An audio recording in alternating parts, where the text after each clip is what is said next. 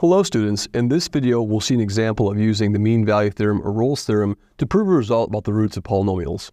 Here's our result. Proposition, if n is bigger than or equal to 2 and p of x is a polynomial of degree n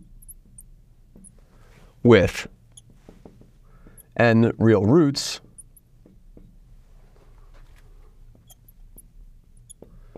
then p prime of x has n minus 1 real roots. Okay? So here's how we do it. We're going to use the mean value theorem. So what I'm going to do is I'm going to say, okay, I know the polynomial over here has n real roots. So here's the proof. So let's pictorially represent it like this. Here's the real line, the x-axis. And let's say we have these roots over here. R1, R2 is a root, R3 is a root, R4 is a root, Rn minus 1 is a root, and then Rn is a root. So those are the roots of my polynomial. So here, P of Ri is equal to 0 for all I. Okay? There are my n real roots. Now I'm going to make the following observation. For any two I and I plus 1, note, what we can do is this. P of Ri plus 1 minus P of Ri, well, that's 0 and that's 0 because they're roots, but this has to be equal to P prime of a number, I'm going to call it xci, times what?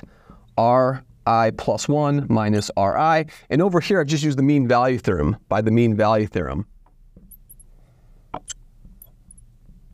Okay. So what we've just established over here is that since this is 0 and this is 0,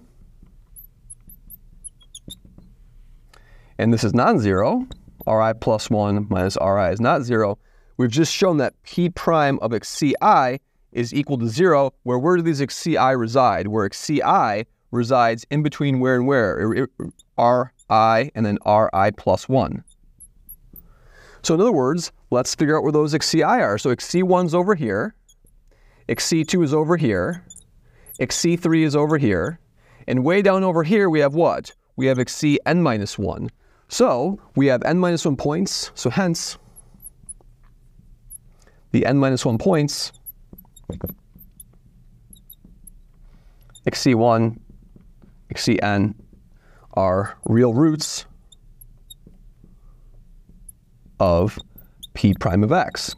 Now a polynomial of degree n minus 1, like p prime is, has exactly n minus 1 roots up to multiplicity, and we found all of them and all of them are real. Therefore the roots of p prime are all real and there are exactly n minus 1 of them.